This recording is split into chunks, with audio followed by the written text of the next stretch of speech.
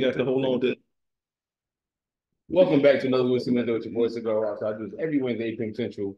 Please like, subscribe, share. Hey, matter of fact, Whiskey Wednesday has been sponsored by Sex and the Cigar, the hottest, sexiest Facebook smoking group on Facebook. Please check us out, man. Check us out. I digress. What's up, gentlemen? What's Everything going on, good? Rockstar? Hey, appreciate you having us, man. Hey, I was forced into this, y'all. We got two Air Force guys. Gotta do that from the get yo. No, man, I appreciate y'all. Man. Thank you for your service, of course. For sure. Likewise. If you give a quick introduction For sure. So my name is Jay Johnson, Javiro. Go by Big Sarge. So you'll see me personally on Instagram. Big Sarge brand is my tag on Instagram. My handle. Originally, man, Tampa native. Kind of mentioned that before. Grew up in Tampa, but moved here to DeSoto when I was in middle school. So spent a few years here in middle school. Went back to Tampa, finished school, man. Ended up deciding to go Army first. Right? Yeah. You know that. Yeah. Okay. So I was actually on. That's my best card. I can play it. You know what I mean? Can't say expecting it. So I was armed for 6 years, man. So originally, not as smooth as I am now, right? Just coming through trying to get what I can, And stayed army for 6 years. It was a blessing, man. You know the deal, military. You meet people that you're gonna stay in contact with for all your life. You know what I'm saying? So my army brothers, we still locked in even to the day. But for myself, man, I decided to make a move. I was on deployment, man. Saw the light, right? Ran into some Air Force cats on deployment. Go over there behind their fence, man. They smiling and everybody happy. I'm like, man, what the heck going on over here? What the hell? Eating good, yeah. All of that, sleeping good. Yeah, I was about to say, got their own room. Air conditioning problem. So I was always in the back of my mind, man. So I did that. Got out. I thought I was done. My granddad was a chef, so I thought I was gonna follow his footsteps. Okay. Went to culinary art school in Colorado. I was stationed in Colorado my whole time, 6 years in the Army. Right on. Deployed a few times, things like that. Fort Collins? No, in Colorado Springs. Okay. In Fort Carson, yeah. So I was there, man, and Colorado still great place, man. Yeah. But stayed there. Thought I was gonna stay there for a while, finish school, all that good stuff. Didn't work out. One of my kids, man, had epilepsy.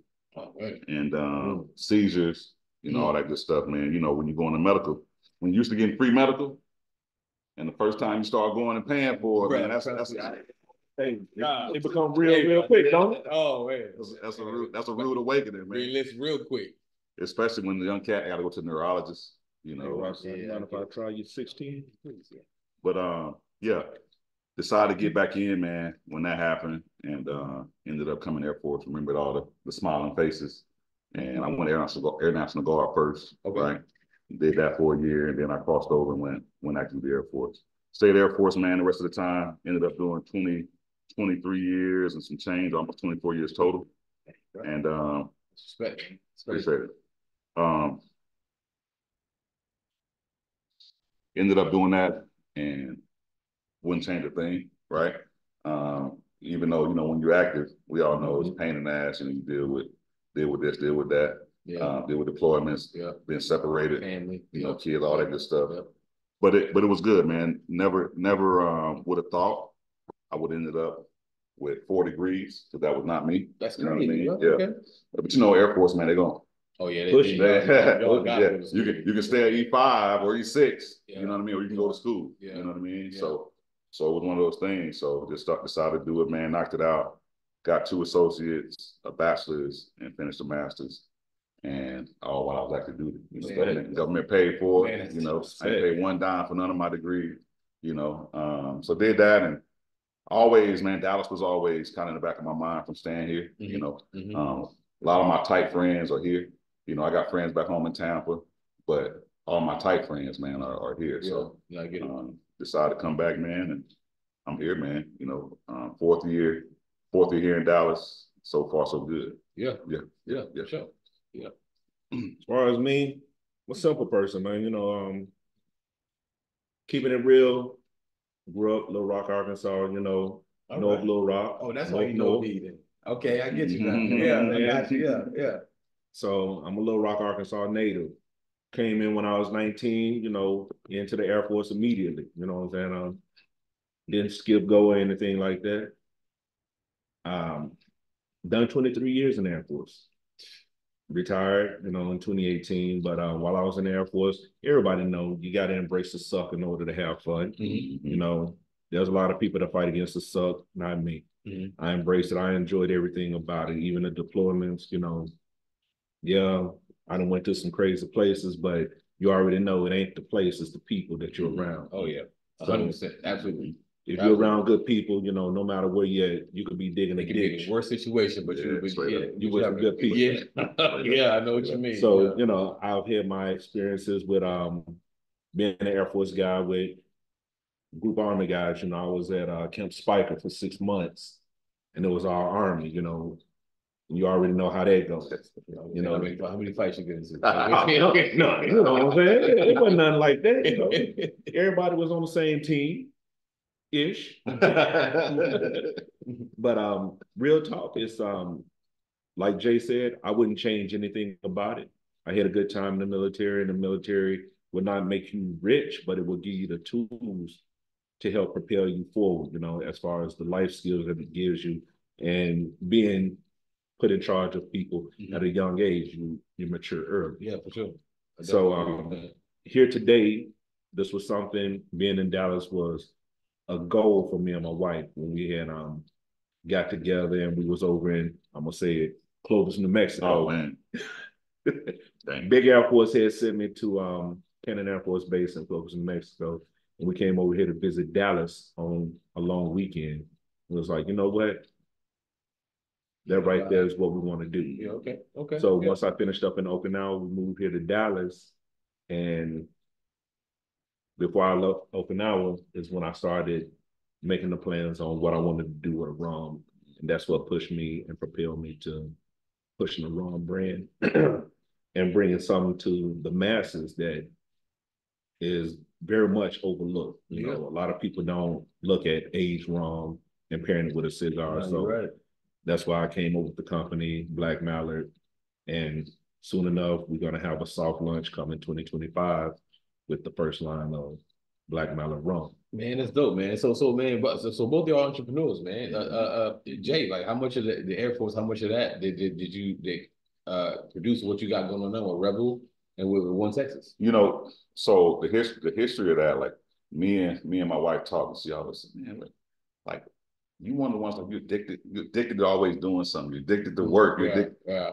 And I think so everybody's experience in military is different, right? Yeah. So mine was when I was Army, man, like, E1, E2, E3, you ain't making no cash like that. Not you know what I mean? all. Yeah, right.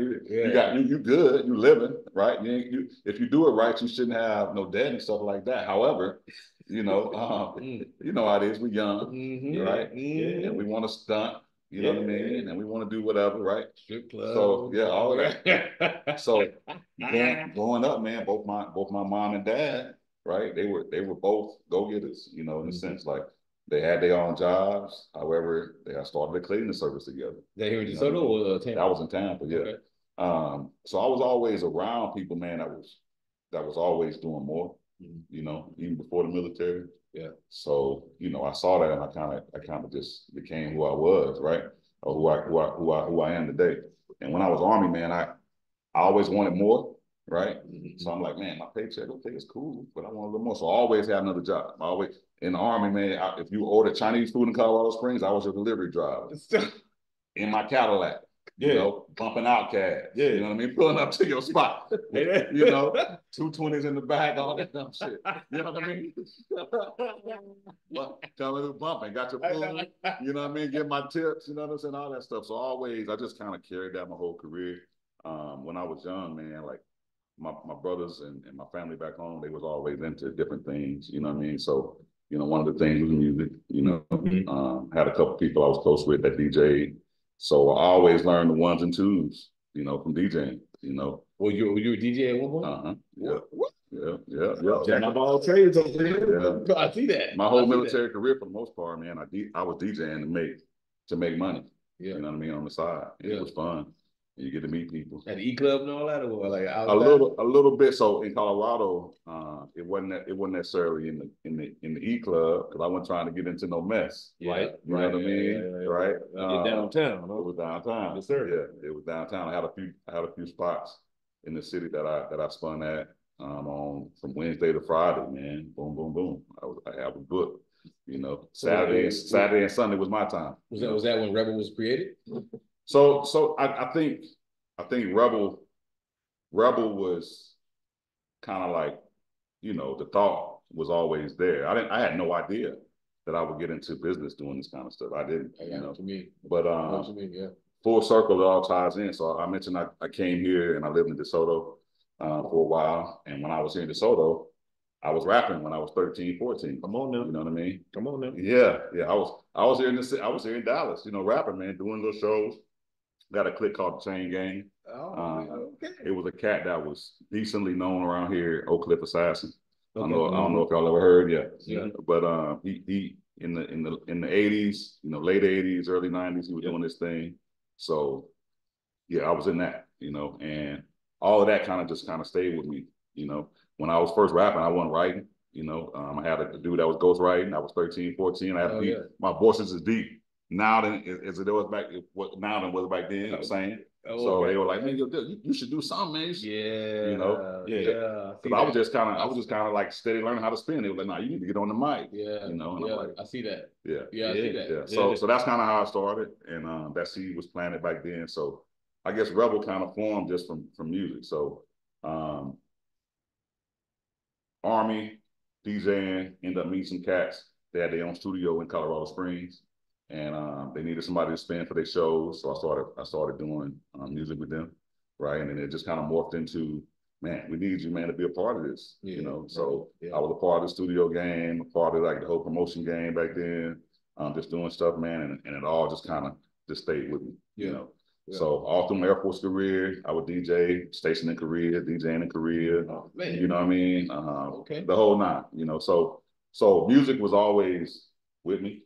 Yeah. You know what I mean?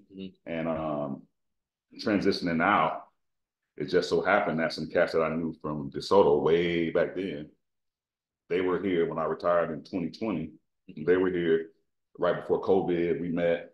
They were telling me some things they had going on. And that's kind of really how Rebyl started, man. It was just kind of like understanding like I could make an impact by giving back. Yes. I always coached sports, right? I was a football player in school and high school and all that good stuff. At DeSoto High? At DeSoto, yep, at DeSoto. And then at Plant, we call it Plant University, back home in Tampa. Okay. Played ball at Plant. And that was always with me. So almost immediately when I was in the Army, man, I was like 20 years old when I was coaching Little League sports. Gotcha. You know what I'm saying? And we all know music and sports goes together. You know, it's hand in hand. Yep. You know, there's athletes that want to rap and act, right? Yep. And there's rappers that want to be athletes. You know what I mean? So it just, you know, just kind of coincide. Yeah. You wear a jersey. Yeah. So that's kind of how it ended up, man. Rebyl was really initially, man. I met some cats that was behind the camera and also doing music, and you know, I thought about how I can kind of help out and bridge the gap. And that's where Rebyl really started. Yeah. So Rebyl is an entertainment group. So Rebyl Entertainment Group Incorporated.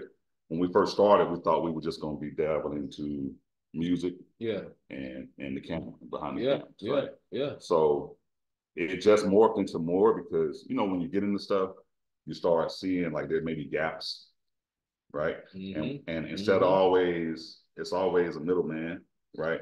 Always. And instead of always like having to go through the middleman, it was like, man, let's get into this because we can do this. Why not? Yeah. Right. So that's where the whole print game, you know, the print game came in, printing apparel. You know, that's where, you know, printing things like your ashtray. Yeah. That's where all that stuff kind of initially came into, and it was just a matter of meeting the right people and expanding the network in order to deliver that. Okay. You know, so that's really where Rebyl is. So right now, Rebyl is into event hosting. Right. So we've done some events right in your backyard, right? That's ended up being pretty dope, right? Yeah. But it also morphed into the printing because when you're hosting events, guess what? You need material. You need flyers, right? You need flyers, you know. Then you're running the people that you might want to bend for your event. And then, you know, they need things. They need like They need like the canopies, right, with yep. their logos. Yep. So that's where all the print stuff came from. You know, it just kind of organically grew into that. You know, and we talked earlier about the trademark. Yeah. So when we went through the whole trademark, I don't even know what to call it, man. It's a lot of red tape in that too, right? Yeah. But what we noticed is we couldn't initially. We wanted to get Rebyl Entertainment Group trademarked into event hosting and media production. Come on now. But as we went through that whole process, we found out that actually you should probably just go ahead and start your trademark into this one pocket. Yeah. And that's where One Texas was born. Oh, yeah, got you. yeah. Okay. So One Texas is LLC. Okay. You know what I mean? Yeah. And it's a subsidiary of Rebyl Entertainment Group. Now how that collab happened? No, from what I understand, I don't know. Did you buy that company from somebody else, or did you? Okay. So it ended up being that first it started off. I think early last summer. I think we talked about you were just about to acquire it or something. Yeah. I know you couldn't tell me everything, but you mentioned something about it. So I was One Texas was a group initiative. It was a group of folks, right? And you know how it is, man. Whenever you get a lot of hands in the pot, you know, and agreeances and goals, sometimes it don't all line up together. You know, so it was just better for them to take their ideas and do something different, and then for me to keep One Texas and then grow it myself. So that's where One Texas was, you know, kind of came from. And so what is One Texas? One Texas a media group? One Texas is a media group, okay. Media company, full scale media production, whether it's podcasts, whether it's short films, whether it's music videos, whether it's, I said podcast, right? One of the things right now that we're really, when I leave here tonight, I'm gonna be watching the clock. I'll leave here tonight. I'm going to a restaurant here in Cedar Hill to pitch them on us being able to come into their establishment and really kind of highlight the key features of what they do, get it on film, and be able to package it up so they can take it and market it and advertise it. Yeah. So that's really where we're focusing at, because you guys know in Dallas, man, you can't ride down the street more than 3 minutes before you see a restaurant or a bar or owned by an entrepreneur. Absolutely. And we all know how tough it is being an entrepreneur, right? So my thing is, if we can become the Costco or the Sam's Club to drive prices down, one-stop shop. Whether it's you need branding, you need your menus done, we can do that. You come in. But on the Rebyl side, we can do that. Rebyl digital side, we can do that. I was going to ask that. So you don't just print; you can make a digital. Oh yeah. Digital menu as well. All of that. Websites and all that. Website, everything. Man, come on. Designs, everything. Yeah. Okay. Yeah. Okay. Hey, bro, that's crazy. Yeah. So still very, still fledgling, man, and still, putting one thing behind another. So my thing is this: we all know this from the military. You can jump out in the streets half naked, not ready to go, and it ain't gonna be good. Yeah. Right. So we just been kind of taking our time and putting the steps in play, man, and kind of enjoying the process. What they say, smelling the roses as you go forward. So that's what we are, man. And you'll see Rebyl Digital. We haven't quite launched it yet. We're just operating, but we'll be launching that in the next month and a half. You'll see some stuff for Rebyl Digital. Right on, bro. You always have a pleasure to work with you, man. So whatever we gotta do, man. Of course. Thank you. Always pleasure.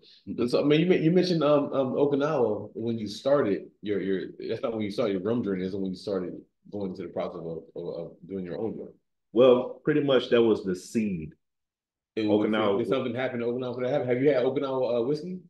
I have had the Suntory. I have had, a couple of the whiskeys around the Hibiki, But if you know anything about Suntory, Suntory bought Jim Beam. Yep, I do know that. So that's how they got a lot of their whiskey, the LTDs for them. Gotcha. All right. With that being said, I got roots in the Caribbean, One of my biggest things was, like Jay said, he kind of alluded to, there was a lot of things that formulated this person in front of him. For one, I'm a PJK, project kid. The quote unquote bad side of the tracks, But you can build yourself up out of that.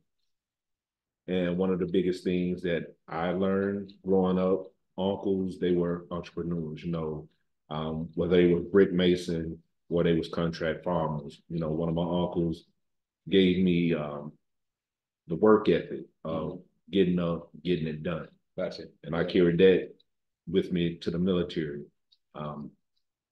Now, for me, rum has always been in my blood. While I was at Yokota, mainland Japan, I got with a guy and I shouted him out, ROX Roxfontaine.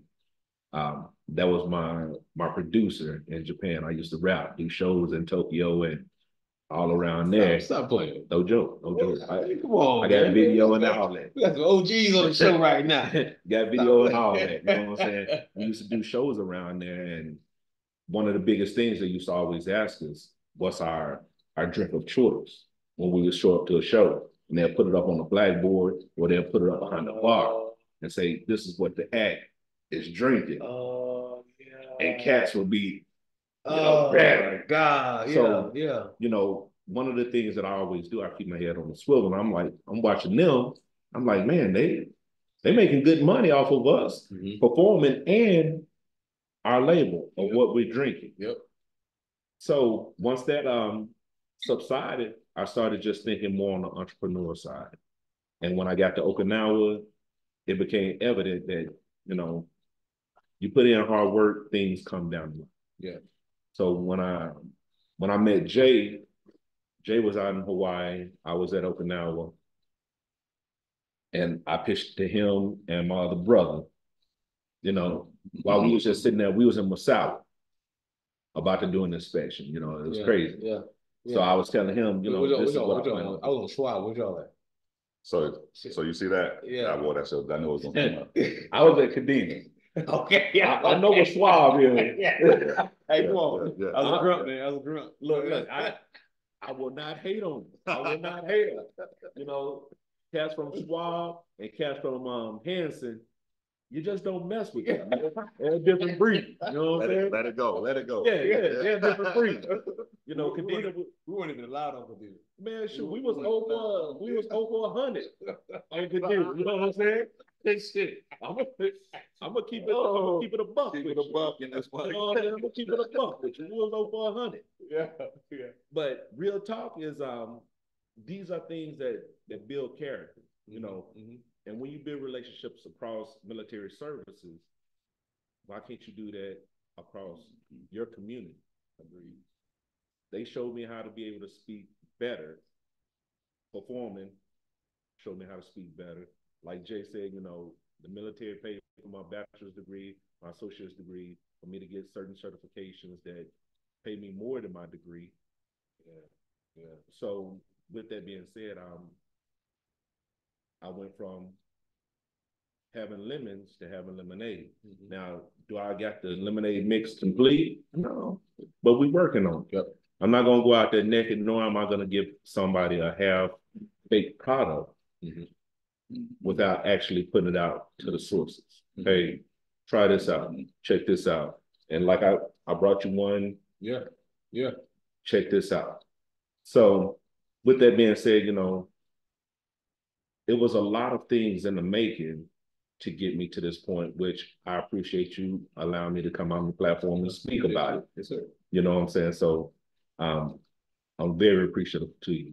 And like I told you before, I know some people that know you and they was like, hey, that's the dude. Like, oh, man.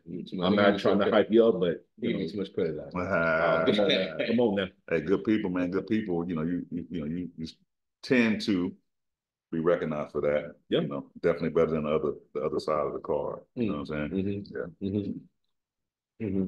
So would you of course we're all very pro-military. Would you would you guys say everybody should go to the military out of high school, or if they ain't going to college? Is that a debate? Mind if I jump on this? Is that a debate, or is that how do you feel about that? I'm gonna be very honest. I'm saying that because so the military shaped me. If it wasn't military, I would not be here today. We all in the same. We all in the same boat. Fact. You know what I mean? So it was either military or streets type joint. I'll put it to you like this. I've been to some select countries around the world where out of high school, people do 2 years in the military. Yeah. United States is one of those countries that the military is still a volunteer service. In all actuality, I I don't think we would have as many problems today if people did know that they had to do at least 2 years. I agree. And I don't think it would be a bad thing. I agree. But there's a caveat, because I've talked about this before. The caveat is you do your 2 years, but you do your 2 years abroad, away from the country, so you can understand when you come back to the country what it is that you're protecting. If you do it just right down the street, you never get that full effect. But if you do your 2 years abroad, and then you come back, or you say, appreciate more. Yes. And I think that we have a lot more well-rounded personnel, because I agree. You get to see what people do voluntarily. And you get to see how people have to interact, because being on Okinawa, we was like in the fishbowl. And the local community, they're watching. Oh yeah. So with that being said, we have a way of carrying ourselves in the community and having self-respect, because we had to do it abroad because that was part of our job. I feel like, so we all know that less than what, 1% actually serve. Less than 1%, yes, right? Sir. So I think the military is a great option. However, I think not everybody is necessarily cut for it. So I would say, like, even some of my own family members might ask me, "Nah, was I cut for it when I first joined?" Nope. And I had some rocky. My Army career, it was definitely some rocky roads in that joint, man. You know what I mean? But once I got in the Air Force and realized at that point that this is actually enhances my life. Yes. Then it was more of me being an adult. When I was Army, man, I was a young cat from Florida, man. Florida boy, y'all know, man. Hey, Florida boy, man, it was some of the wildest cats running around the military. For real. And that was me. That was me when I was young. But fortunately, like you said, higher power, right? I had people praying for me. You know what I mean? And it worked out. So I would say, no, not necessarily everybody should serve, but I definitely think everybody should look at it. As an option. For sure. Now, being an entrepreneur, man, what's been the toughest road for you, Jay, being an entrepreneur? The gaps. So many gaps out there. We talked about the trademark, right? Not even knowing about that, not knowing even necessarily how much I should be spending on that, not knowing the layout for that, talking about networking, right? That's probably the hardest two things, the gaps and not knowing, but you need a network to fill the gaps to help you know. So I think that's the hardest part of being an entrepreneur. For sure. And I know you set up some networking events with that's it. That's it. I forgot the exact name of it, but I remember. Network and chill. That's what we call it. Like whenever we're doing our network, I mean, I'm one of the I'm like you. We work hard, play hard, right? So, but I also think, in our community, we don't do enough open sharing. So that's what the network and shit is, because I know what we like to share. You know what I mean? But we don't always network. So, and I make it a point when we do those events to at least make people, or not make people, but heavily suggest that people network. Take the time. I don't care if you just spend 10 minutes of that 3-4 hour time span to just talk to one person. At least you've done that, and you never know what that conversation can lead to. For sure. What about you, sir? As far as an entrepreneur, I say pretty much beginning is the most difficult part, because people will have a fantastic idea that they just let stew in their head, and they change the concept of their idea. So I think getting started was the hardest part. But once you get started, you start seeing different avenues and laying out. Now, Jay alluded to the networking. That's where I fall into that. I read a whole bunch. So I'm always looking for this, that, and the third that's going to relate. And if it don't relate to me, I'm gonna kick it off to Jay. I'm gonna kick it off to somebody that I know that is out there doing something. It may not be for me, but I can be the segue for somebody to get that. Supposed to do. Exactly. And that could get that next person started. You're right. For sure. You're 100% right, man. 100% right. Now, Jay, do you feel it's a difference with I guess business in Texas versus business in Florida? I think it's always a difference because number one, the rules are going to be different no matter what state you're in, right? For us, we're veterans, so the great thing about Texas is so many programs out here for veterans to tap into, right? To start to expand the network and go to somebody that can actually and willing to, hey, yeah, let me show you this. Yeah, we just sat on a call about a month ago, in Arlington, and it was all about figuring out how to line your business up and how to get those government grants. You know, so I think, man, it for veterans we have a very almost unfair advantage on that. You know, no, I agree. Yeah, it's got a little bit of a head start, but I get it. I would say we earned it though. Exactly. Yeah. Exactly. Yeah. Exactly. I would say definitely no matter where you are, it's going to be a little different kind of get started because guess what? The rules here, as far as even in Dallas, even in Texas, I started Rebyl doing in 2021, like right after COVID, 21, 22. I thought it was in the 2020. Going now too smooth, bro. It's going. Hey, I tried to tell you. I was fishing for everything in 2020, but I think we actually started in 2021. Yeah, let me get a little bit more off of you. Yeah. That's good right there, good sir. So just in that alone, between starting Rebyl and starting in Texas, Rebyl, I couldn't take advantage of the 100% disabled program for veteran business owners here in Texas. During that pandemic time frame, they shut off the fact that, you know what, if you started your business during this pandemic, we're not allowed to give you the same benefits as you did. They cut off the benefit of, really? You know, the taxes when you you go for business taxes. Yeah. Right. Like now for One Texas, I was after that with One Texas, so now I don't have to even claim taxes for 5 years in the state of Texas. Stop playing. Straight up, 100% disabled veterans. But when Rebyl, because the timing was wrong, I still had to do tax. I had to file taxes.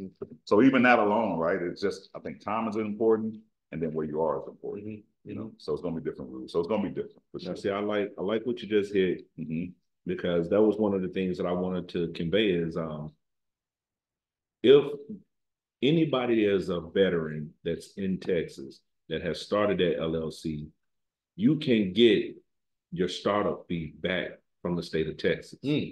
Because being a veteran in Texas and starting a veteran-owned business, you don't get hit with that tax.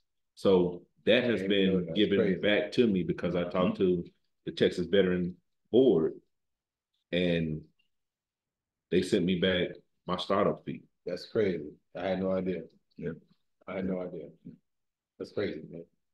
Man, so Jay, man, I mean, what would you say, and let's go to the marketing aspect. Startup company, when it comes to you, restaurant or whatever, what's been your, I guess, your most successful business that you've helped start up? So the most successful business, I got a cat that I made. And how's that ROI? Like how is that, you know, how's that measured? I'm gonna explain it without getting too much in their business. I'm gonna explain it in layman's terms so we can all just go, okay. But he has a company. He's a veteran as well, not retired. He didn't retire, he got out, and then he came on, he's an Arlington cop, right? But he's looking at retiring in about 2-3 years from now. And he wanted to start getting into his own entrepreneurship. So what he did, he went the franchise route. Okay. Right. And he franchised, you might have seen it on Rebyl. I share it quite often in Buttermilk Sky Pie Shop. Yep. So he went from when we first met them, they had one store in Mansfield. Now they've got 3 stores. Oh, man. So yes, was it the last 2-3 years? 2 years. Yeah, 2 years. Yeah. So we met them and they were just looking for, they had they were doing stuff on their phones, they were getting their products on their phones and marketing, doing little videos, but he wanted something a little more crisp, a little more clean, a little more professional. So he hired us, man, and it's been kind of a match made in heaven. So how did that scale up work? Do you just give them ideas? Do you hit the ground running? Do you take their ideas and produce it to life? Like how does that match meet up with somebody? So it's very key for them. I'm talking about them specifically because whenever you have a franchise, you still have to follow the rules. Yeah, you do. Right. Yeah. And he was very adamant to us, like, okay, I want this, but it's got to fit within the overall scheme or the overall brand of the whole company. So learning that, but learning like, okay, based on that, we can still do things at your shop, right? To highlight you and what you bring to the table. And then also kicking that for his social media. He was able to use that and do a small commercial. And he was able to get more people in the store. So that Mansfield shop, man, it's one of the better buttermilk Scott pie shops in this whole region. So he used that and he's been running since. Sure, for sure. Man, it sound like you be on the team with scale up to the road, bro. What's going on? That's in the works? Well, that is in the works. I'm glad that you asked. Yeah. Because that is also in the works. Like I told you a little bit earlier, I'm working with him to do the clothing. My eye burning a little bit. But for the clothing and design, he already got a guy that's can help me out. And the clothing for the rum brand? Yes. Okay. And there's gonna be still blue collar. It's gonna be still focused at, remaining affordable, because I'm not trying to do anything that's gonna kill people and make them break their pocket. Yeah. Because I know coming up, I ain't have it. You know what I'm saying? We all alluded to where we came from. So why would I want to go a route where I'm putting somebody in a hardship to have something good? Yeah. So yes, Jay has been pivotal. And I say that not loosely. He's been very pivotal in getting me to see different avenues with what he brings to the table, what his designers have brought to the table, and the turnaround on certain things that I've already asked for has been, hey, this is what we got. I don't go nowhere else. After we start, I don't go nowhere else now. Thank you. That's nice. That's nice. So, for sure. Like I said, I have to give people their flowers early. You know what I'm saying? We're not promised tomorrow, the next day, or the next moment. So like I told you about yourself, thank you. But I also always thank Jay, because he's given me different avenues to look at. Yeah. Now he bats it off because he's a humble dude. Yeah. But in all actuality, he's done a whole lot to help me keep my path going and offer me, hey man, have you looked at this? And we doing that. I was like, man. So I'll sit back, I'll go back to the lab, put some stuff together, then I throw it in. Hey man, what you think about this? So with working with Texas One Studio, it's been phenomenal. You know what I'm saying? Because his team of go-getters, I won't call them young bulls or anything like that. No, they some go-getters. Yeah. Because they have fresh ideas. We sat down, what was it? End of last year? So it's right before one of your trips. Yeah. It was around like October, September. We had sat down, and the things that these young gentlemen was conveying, I was like, man, I like that. Yeah. I like that too. And I like that. So to be exact, he gave me, I came there for a plate. He gave me a buffet. And I was like, yeah. So can I go this route? He was like, yeah. But can I go that route too? Yeah. Yeah. So I haven't met a no just yet. Yeah, I know what you mean. You know what I'm saying? I do know what you mean about that. And my thing with that, like, just like military, like we grew up, right, networking and mentoring, right. So, and this Rockstar, I can talk to you about something. I can give you a quote, but I'm not married to that. Like, if something fits you better, it's true. By all means, yeah, it's true. Yeah, go do that. Yeah, I do feel that for sure, for sure, definitely that. So I think Jay told me about if we talk about the rum a little bit, he mentioned some Colorado. Can we go in a little bit about? All right, I can touch on that slightly, because right now we're still in the finishing stages. But I went out to Colorado to meet up with the independent distiller, and what I want to do is keep a rum in the United States. I want it to be an American brand, because most of our stuff that we get, you already see the different labels in the different countries where it comes from. Yep. So why can't we have something that we produce right here? Yeah. And when I conveyed it to them, they pretty much done me the same way. They was like, yeah, we can do that. Yeah. So so it's not a surprise to anybody. When it comes out, the first line will be a 6-year rum, and it will be a 6-year smooth rum, pretty much like that 7-year right there. Smooth, tasting, give you a nice finish. We're working on that. And it's going to be a 6-year. The next one after that will be a 12-year. And the next one after that will be an 18-year. And then I will produce an XO. And the XO will only be a limited spread. Only be a limited spread. But the other 3 would be the flagships. But the 6-year will be the blue collar brand. Something good, not too expensive. Something that you can enjoy. Yeah, I was gonna mention that. So you know, rum is we talk off camera. Rum is the traditional pairing with cigars. Yes, sir. Are you going the cigar route? I will be going the cigar route, and right now my focus is, like we talked about off camera, is to get the brand going first. Then I will produce the sticks. I've already had talks with a person here in Fort Worth. They just opened up a cigar lounge. And he told me once I get the brand going, he wants to talk to me immediately.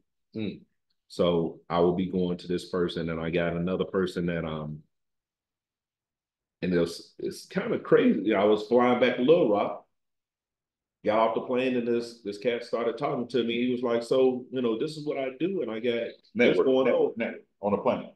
And I'm on the plane, I'm sitting up there with him. He said, "So what do you do?" I said, "Well, I got a rum brand coming." And he was like, "Stop right there." He's a import exporter, but he's a West African importer exporter. And he told me straight up and down, "Please, I want your brand, because that would be fantastic for West Africa to see an American Black bringing something there." So without, not just West Africa though, you know. I mean, yeah, it's gonna flood. Yeah, but these are the avenues that I've been presented. So far, I got 2 solid, and the other ones I'm working. And even with going to Colorado Springs, I'm gonna circle back around to that real quick. Going to Colorado Springs and talking with the business owner there, and talking with his second in command there, but talking to his assistant, they both were floored, because when I started showing them designs and boards that I've already put together, they was like,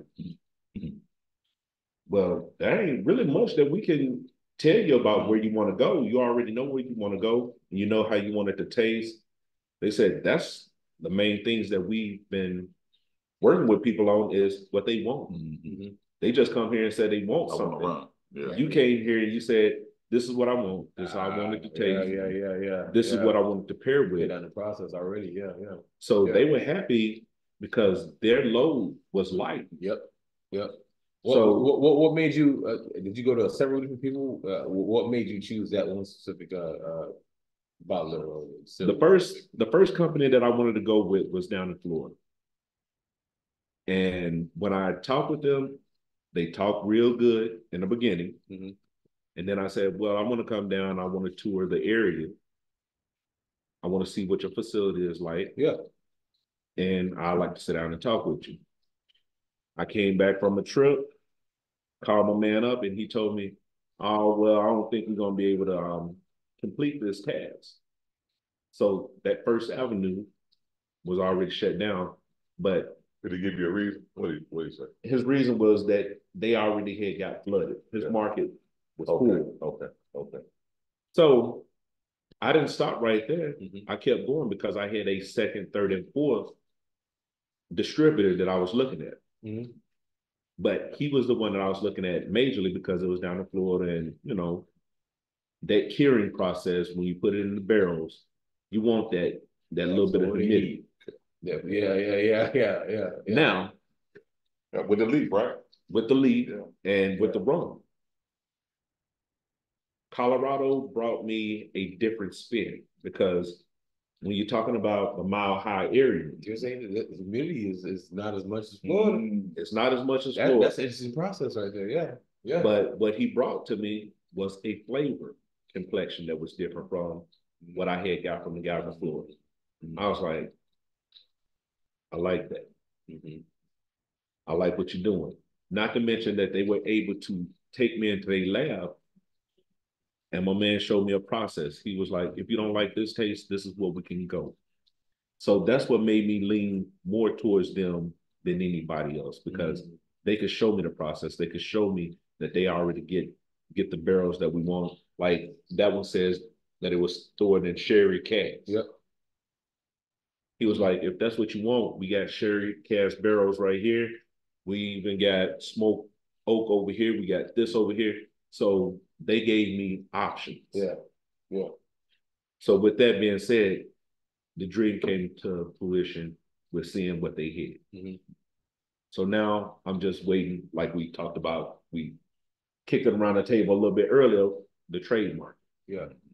Once the trademarking is done on what I want for the bottle, we're off to the races. And that's why I say 2025 will be a soft lunch. And what I want to do is the same thing that you, Etorian had talked about, was a little soft lunch in Dallas. But I'm also doing another lunch in Colorado. Yeah. And then of course I'm gonna go back home to Little Rock. Gotta go to Little Rock. You know, I'm gonna go to Little Rock because you know that's the house. Yeah. Yeah. I mean, do some tasting of some lounges around here, man. Just that tasting them out. And what was it, 60+ lounges in DFW? It's quite a bit. It's quite a bit. Good. That's crazy. That's crazy, man. So I mean, 6 years, 12 or 18. What made you choose those numbers? We got a 7 here. I've had a 10. I've had an 8. What makes you that flavor complexity in the 6 is better for you than the 8 or 5 or 4? The 6 year gives you a different taste. Now that 7 year right there, it's a 7 year blend. And I do a comparison. I don't want to call nobody's name out, but I do a comparison. There's a lot of rums that will claim and they will say 23 year, or they'll say this, but you have to look at the label. It's a 23 year blend. So you can go with the oldest rum that is blended into that batch and call it. Come on. Yeah. And call it 23. Right, man. Yeah. But you know, right. It's a final print, right? It's the low print. It's the stuff at the bottom of it. Yeah. That people are, man, I got a 23 year. No, it's not. That's a blend though. 6 is a blend from 6 to 23. Yeah. Like we was talking about the all sorts. That's what you got in that bottle is all sorts. What you would have in my bottle is a 6 year age rum, not a blend. Period. Yeah. As the 6 year runs, the 12 years age. As the 12 year runs, the 18 years age. And why did I pick 6, 12, and 18? Well, I got a problem with studying. You know, the sacred geometry, you know, 3, 6, and 9 is the spiritual code, you know. So with the 6 year, you got the 6. With the 12 year, 1 and 2 is 3, you got your 3. With the 18 year, 1 and 8 is 9, 3, 6, 9. Yeah. Okay. Dang, bro. All right, now. Man. So for you know, talking about entrepreneurship, man. All you hear is trademark. How important trademark? Should you get it early? Should you do your homework first? Like, what's the significance about getting a trademark? So the trademark, if he was a launch right now, and the trademark wasn't even started, right? So trademark wasn't even started. He put his label out. He got his logo, right? He got everything rolling. Somebody on the street can try it, do their research. Like mine. I mean, just like that. Just like that. And now, luckily, we are in just a little bit of education on it. We are in the day and age of digital age, right? Yeah. So if you ever went to court, he could fight that if somebody did that to him, because he's been working on this stuff all behind the scenes. Yeah. He's all the communication he had with the distributor. Yeah. If you go to court, the judge is gonna bid to see. Yeah. And he will 9 times, he or she will 9 times out of 10 side with him because he got all the documentation for it. But it's just a pain in the ass. You know what I'm saying? Yeah. In order to flush out. So if you just wait and just The trademark is least don't have to be done. It just needs to be applied for. You got to be Right. submitted. Yeah, it just need to be applied for. As long as you do that, then you're protected. Yeah, yeah, yeah. And to add to that, you know, a lot of people already know. Taking it back to Arkansas, you know, Arkansas is known for a lot of cotton and rice and, you know, what have you. And, you know, Eli Whitney patented the cotton gin. Yeah. He didn't build it. He didn't make it. So that goes back into that trademark. If you don't trademark it and somebody comes in, patent it, that's their patent. But that trademarking protects you and all your work. Yeah. Yeah, you can say it's yours. Sure. Now what's the difference between patent and trademark? The patent is like if you this ring light that we got going in front of us.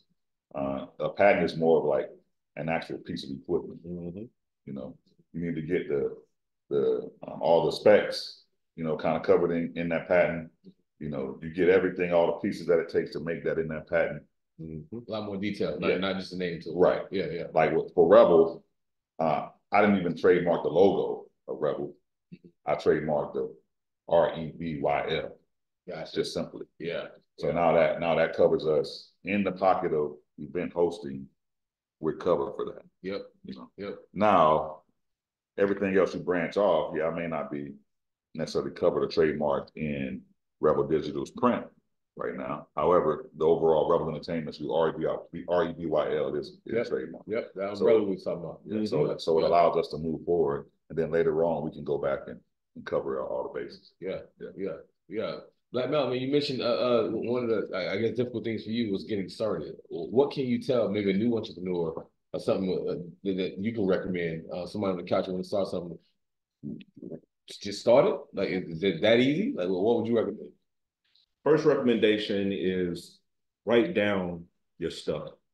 So you know what path you want to go. Because everybody knows your mind changes, you know, all the time. But if you write it down, it keeps you on the path of, all right, this is the goal. Yeah.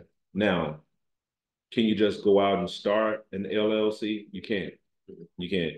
You got, you know, all of these different companies that will give you a LLC behind whatever name. Yeah. But now after you get that LLC, what now? You know, if you don't get that second, third, and fourth step, and I always say, you know, everybody knows when they go and talk to their supervisor or their superior, they got that follow-up question. You can go and tell them, hey, I got X's and O's right here. Yeah.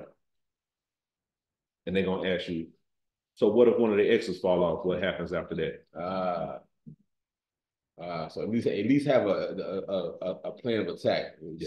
Step 2 steps ahead. Yes. Okay. Always set yourself up for success, not for failure. You know, having an ideal is good. Write the idea down. Then come back to it. Write down what's next. Then after that, what's next after that? Like we talked about with Umbrella and with your company. Yeah. You know, don't change your company. Upgrade your company that you done already got started and make that something that falls up under your company's moniker. You know, you got Coca-Cola.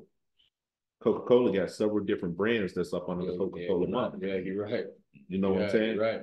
You don't even know it. The thing about that, there's 2 sodas out there that's not up under anybody's moniker, and those 2 sodas is Dr. Pepper and 7-Up. They go on anybody's because Dr. Pepper stands on its own, which is made down there in Waco, Texas. You know, started down there. But you have to get yourself set for success, not failure. Hey, that's dope. That's dope for sure. For sure. What you smoking on tonight, Jay? Man, I don't even know. I gotta ask my brother. What am I smoking on? That right there is a DR Medio. I brought that back from Dominican Republic, and that's a medium. And the first one that you hear was a light. But those came from DR, from one of the cigar manufacturers that I talked to out there. Yeah. You got a favorite cigar? I don't. You got a favorite region? Yes. I like the way you answered. Nicaragua, Dominican Republic. Me, I'm a fan of the DR Leafs because they give you a nice ending. When you first hit it, you're gonna, but as you get down through the cigar, it's always a beautiful ending. Yeah, always a beautiful ending. Now, second to them would be Nicaragua. Yeah, and then after that, it would be that's debatable. We could debate that. I'll say Nick first for me. Nick. Yeah. A little bit more bold leaf to me. A Yes. little bit more peppery, for my palate. Don't get me wrong, I do like DR, but I'm more of a street person. Okay. And that's what Nicaragua brings. Okay. A little bit more bold.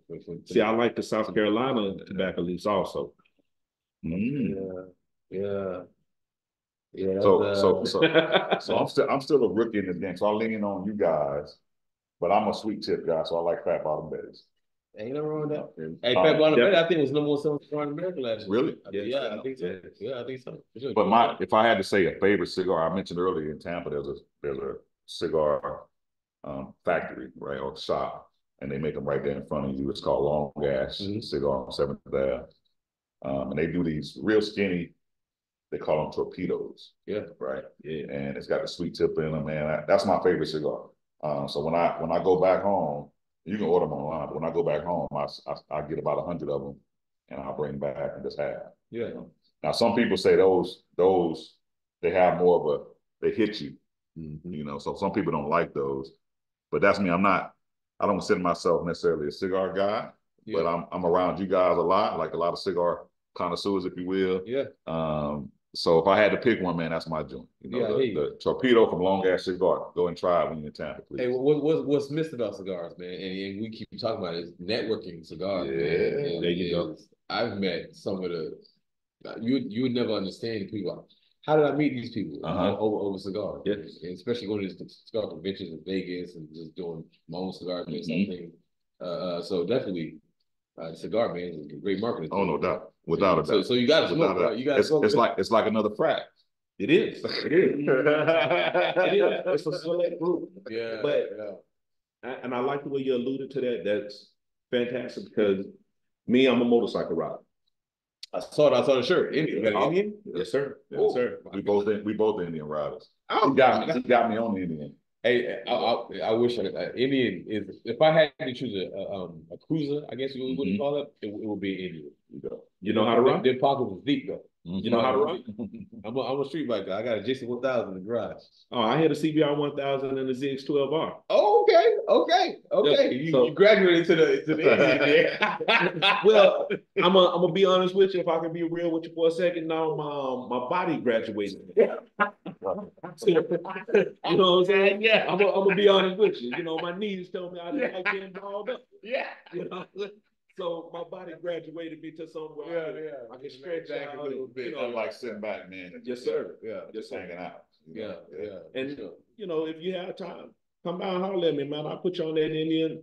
Man, I might fall in love. I'm still trying to be a little rebel out here, man. Let me go. Hey, you still rocking out, man. But at some point, them bones gonna say, "Hey, man, look." Yeah, exactly. That's true. Yeah, for sure. Rob, I see you join me. Rob, how you doing, sir? Salud, all good, my man. All good. Sorry I'm late. Cheers. No worries. What you got going on tonight, sir? Went and hung out with my wife and daughter, had dinner. Bella got a new job today, so she's excited. There you go. We're so we got a couple guys in here. We're talking about rum. You a rum fan, Rob? I like me some rum, but I tend to be more of the coconut sweet rum, so I should just be smacked now. I know it's not manly.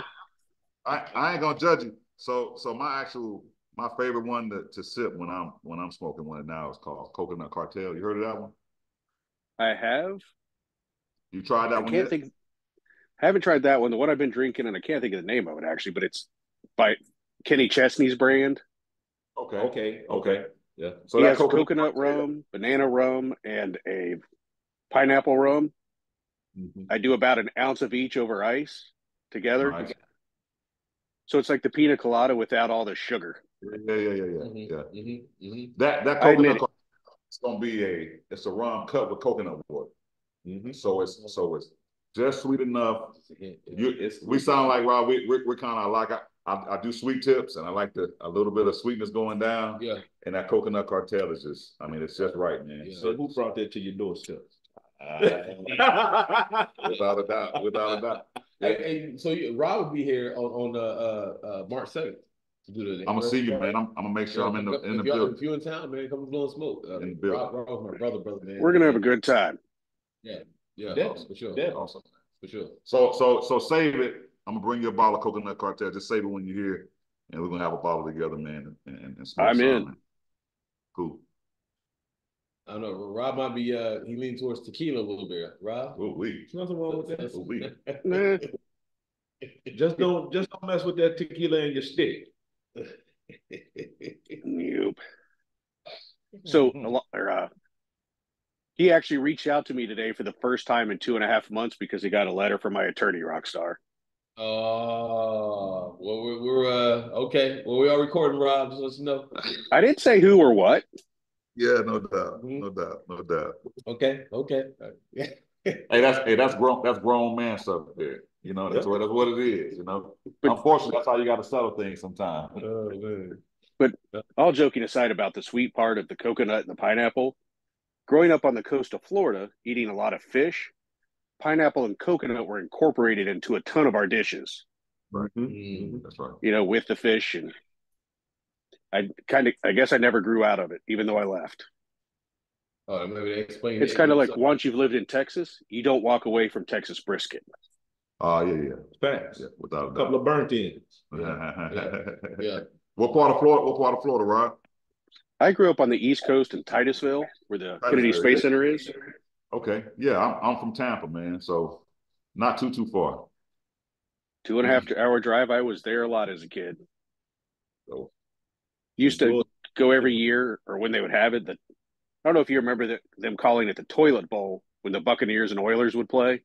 Well, yeah, definitely. I definitely remember. It's a whole lot of toilet like references to my team, my Buccaneers. I mean, in the 80s, it was just ugly. But, you know, as a kid in late 70s and 80s, I didn't care who won or lost. I was just excited to be at a game. That's it, man. That's it. Man. Yeah. For sure. And that's one thing. I got to say this about my Bucks, right? I got to throw them a little bone.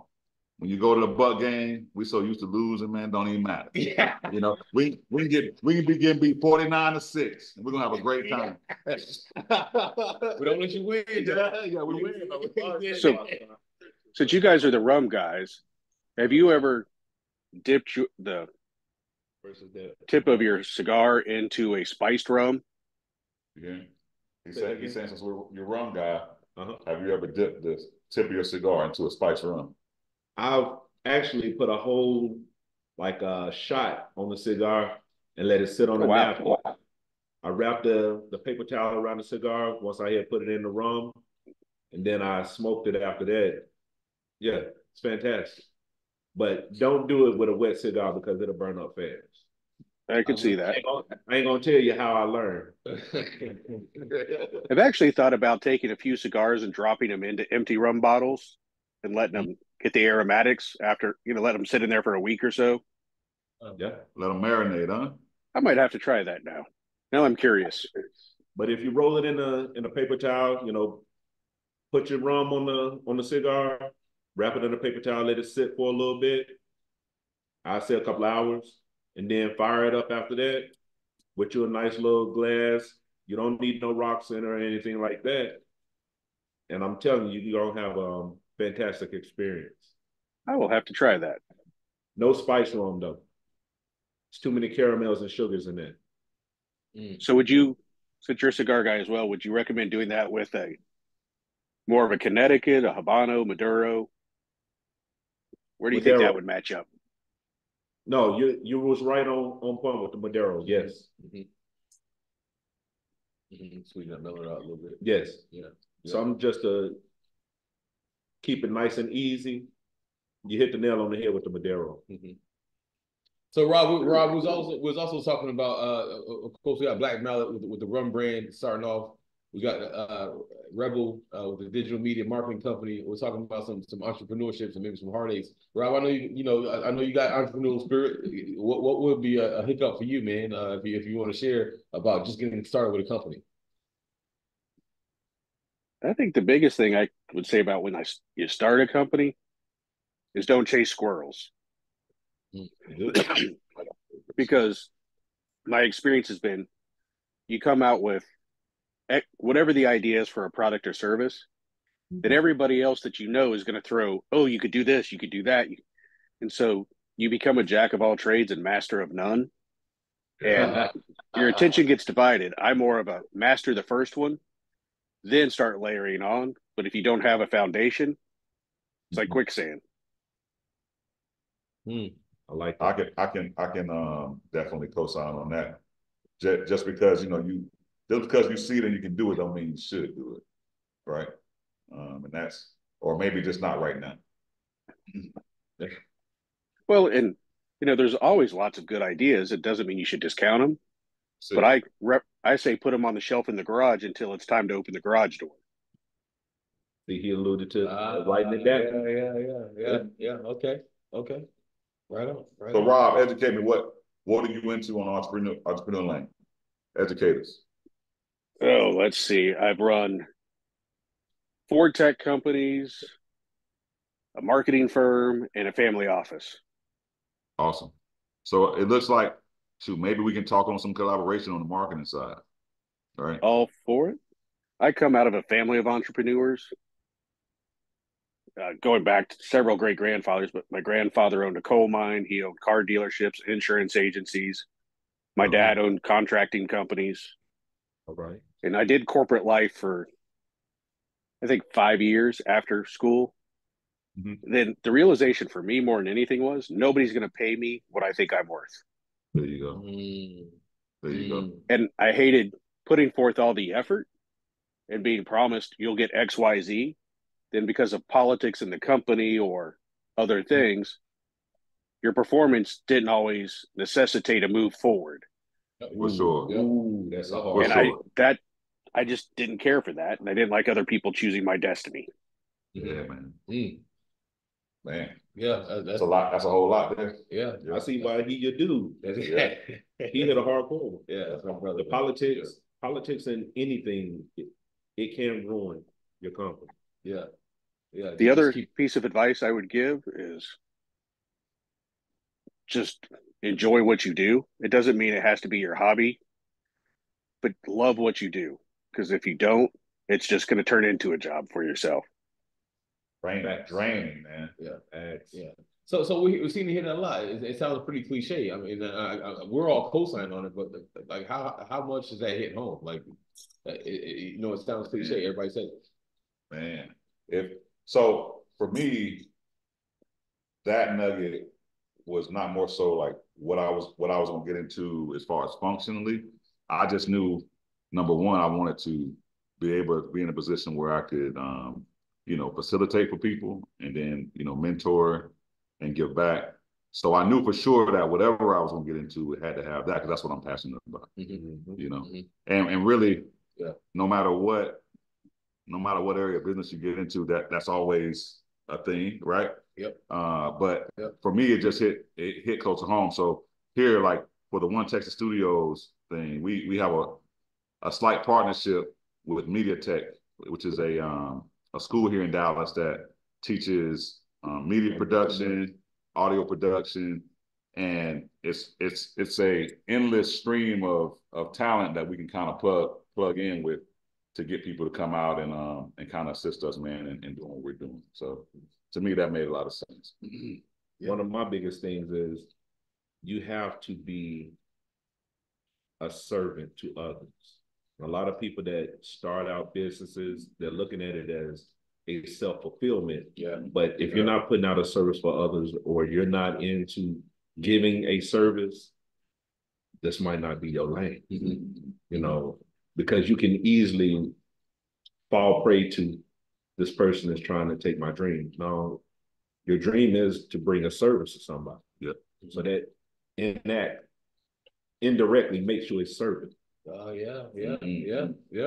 Yeah, but if you lose lose that, yeah, oh yeah, you lose focus of that. That's true. That's how people fail, is not knowing that what I'm bringing is a service to others. And that's why I keep bringing up the whole blue collar thing, because the whole blue collar thing, tell me right now, what alcohol or what brand is bringing something to the blue collar worker? Might be something I can't think of nothing. Yeah, I was trying to think of a cigar guy had on.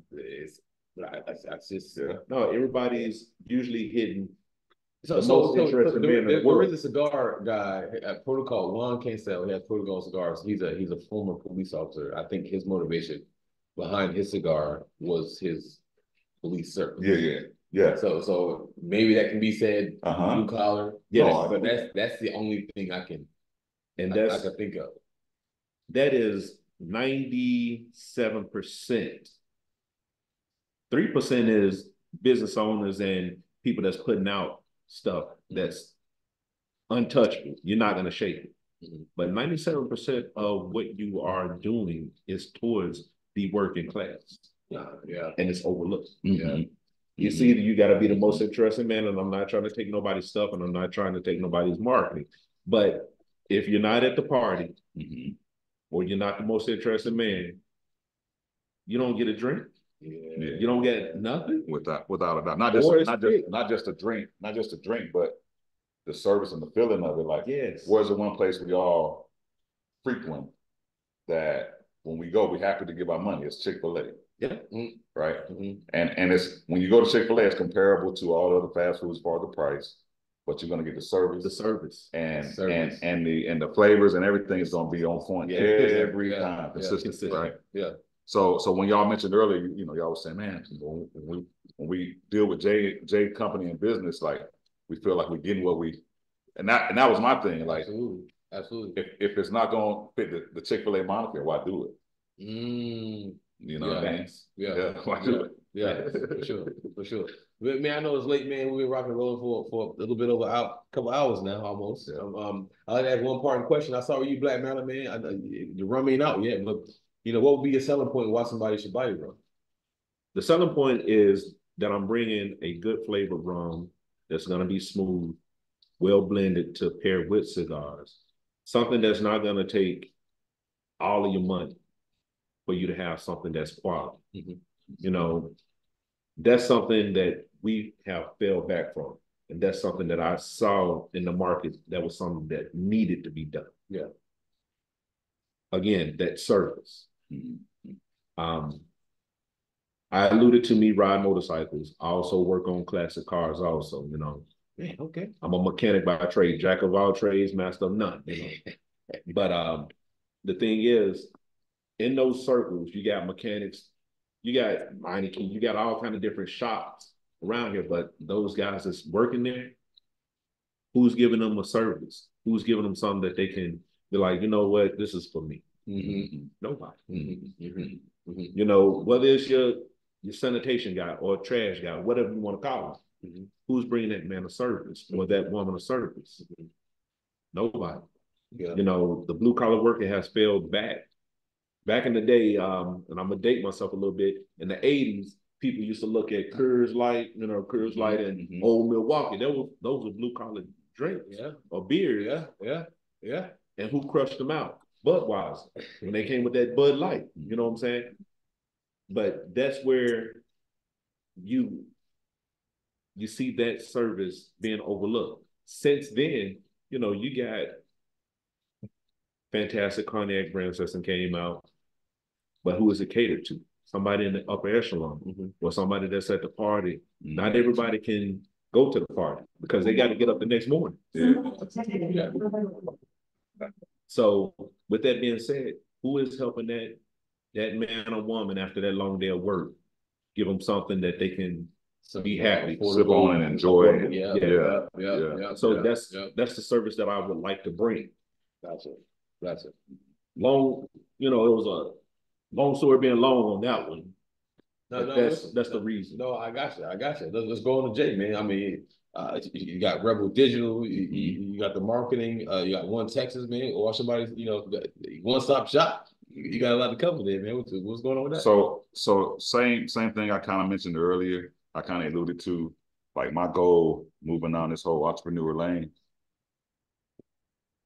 was to be able to drive down the costs and create a Costco or Sam's Club for the people that are entrepreneurs or the people that are influencers, right? The models that need X, Y, and Z. Let's be able to take advantage of our networking and be able to pass those cost savings along to the common people, right? Quote unquote common people trying to get into the game. So really that's why I believe that you should come to One Texas, you should come to Rebyl Digital, you should come to us, because we're going to help you save the money and still get the quality, right? Yeah.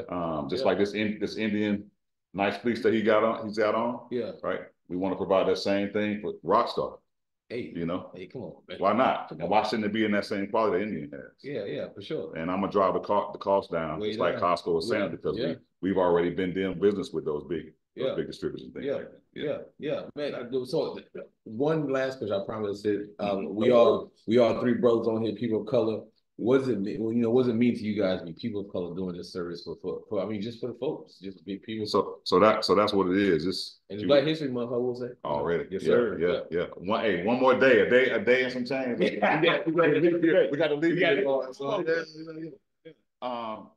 Growing up, the people I saw when I was growing up, they were either selling dope, right? They might have had a tire shop or a rim shop, but they was using that as a cover because they were selling dope. You know what I mean? But why can't we step into the same lanes of quality as the next person? Right? So that's my motivation. Trying to work with each other, right? In order to bring that money into our communities and let it stay a little while longer. Right? Not saying that we got to keep it in our community because that's unrealistic. Right? Agreed. But why not allow it to circulate within our circles for a little while longer? Yeah, for sure. Yeah, for sure. Yeah. Now, for me, I've already let you know I'm a project kid, For me, I want to be the example because I've seen so many people walk around in this invisible cage of I can't. Because they feel I came from here, so I can't do that. No, I want to be the example, whether, I push this all the way through, but I want to be the example to show, no, you don't have to stay there. There are other avenues, there are other routes. You don't have to stay within a quote unquote trap. Yeah. So being a Black entrepreneur and doing something different is showing a generation behind me that it is possible to do something different. It is possible to beat the trap. It is possible to get out of that cell without walls, which is your mind. Yeah, you're right. Yeah, for sure. Man, I appreciate the conversation, man. It's being late. I think one of y'all got my okay. No, you good. Okay. We're gonna shut down here. And we got Rebyl on One Texas Studios. We got Black Mallet on. Man, catch this every Wednesday, 8 p.m. Central. I'll see the vibes, man. I appreciate y'all. See y'all next week. And appreciate y'all. Appreciate you, Rockstar. Yeah, for sure. As always, man. For sure. And tune in. All right, y'all.